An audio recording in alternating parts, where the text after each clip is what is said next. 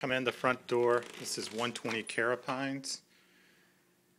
You're in the living room area, all carpeted. This is what would be the dining room. The kitchen is to the left. It's an enclosed plan. Kitchen is closed off. Typical older house. You got a kitchen, decent sized kitchen, good flow. Back door which goes out to the yard, and then the laundry area, a little alcove, hot water here, and looking back at the kitchen.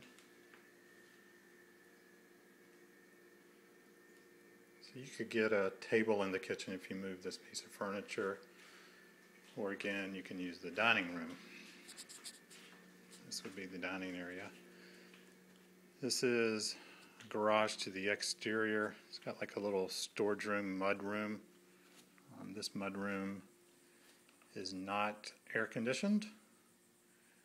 This is a door into what used to be the door to the storage room from the garage. You'll understand that in a moment. And again, door to the exterior.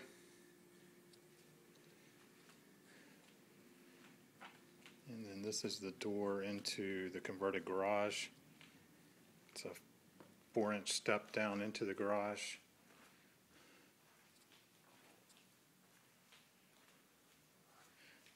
This area looks like it's finished pretty well. A little water stain in the carpet there. Not sure if that's from a potted plant or a leak. And then there is the other door that goes to that mudroom area. This room is air conditioned, so the renovation was done well. It's nice and cool in here. Then you continue down the hall, typical Caropines house.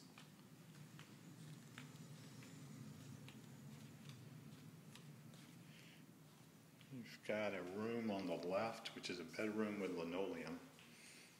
Very strange.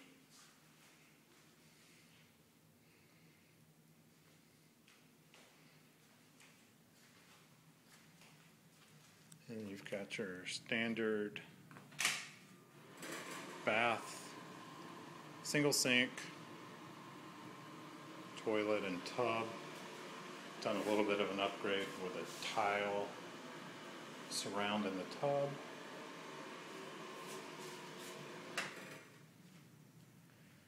And you've got a hall closet, bedroom on the left.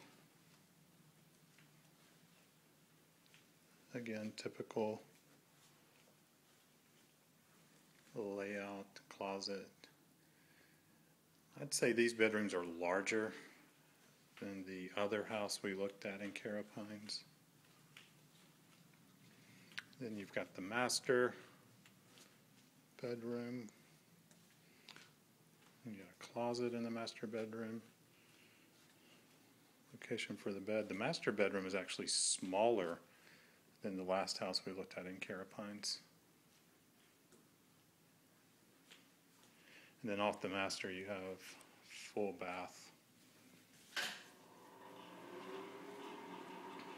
Single sink, toilet, and then a tub.